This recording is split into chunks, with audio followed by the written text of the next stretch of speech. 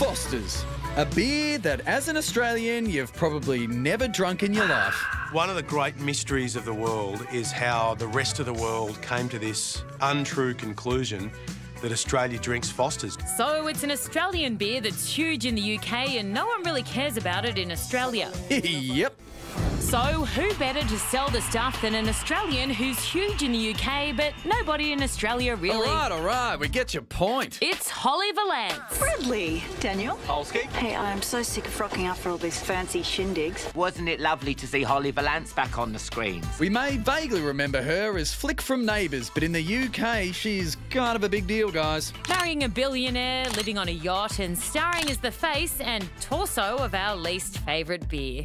If you're going to spruik something like Foster's, you need a Valance to make it cut through. She'd be my choice to share a beer with. Sharing a beer with Holly G'day. Ladies. are two stereotypical Aussie blokes. I'm so sick of rocking up for all these fancy shindigs. How'd you two get away with it? Simple. Always read the fine print. Dress code. Smart, casual. Casual. Smart. Casual. I know some Australians are going to think it was a stereotype, but that's how we do see you guys. Great advice, boys. Thanks. Workers. Those two fellas were terrific. They're real, like a tongue-in-cheek Aussie fellas. This is a fancy jamboree. You're not wrong. Obviously, that's not how we talk, or maybe, actually, I talk like that. Maybe that is how we talk in Australia, and I just don't realise it.